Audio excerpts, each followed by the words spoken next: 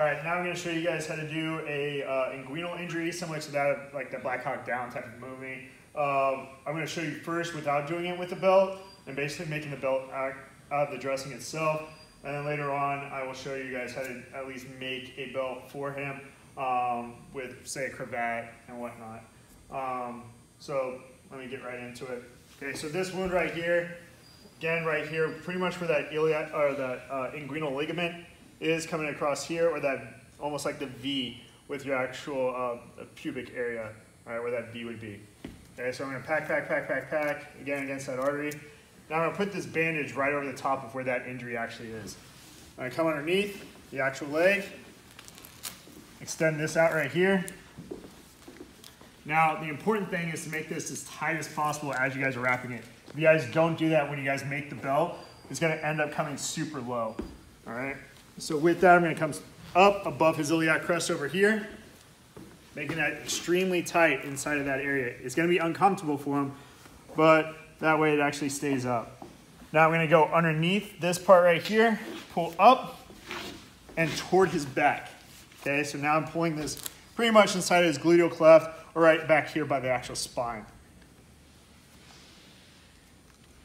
From there, I'm going to wrap one more time around the actual belt. And that way, it actually stays in place when you guys do go underneath, okay?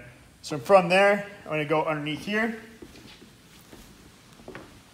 wrap up. And I like to make this first one kind of over the top, pretty much on the right side, or on the medial side of the actual dressing, and come back down. Trying to cover up the whole entire dressing as I actually come up. Now again, I'm gonna go back by his spine, back down, back up. And you guys could go wherever you guys need to on the actual belt to hold that pressure where you need to. All right. Now we're going to get towards the end. And tuck that through.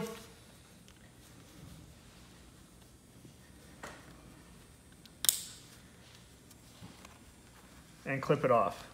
Now, a big thing with this also is you want this to spread out as much as possible so that it has that diffuse pressure throughout and not just lines coming through. If you do end up doing it where it's super thin, what's going to end up happening is he's going to have pinpoint actual pressure on this actual dressing instead of right here where it needs to be.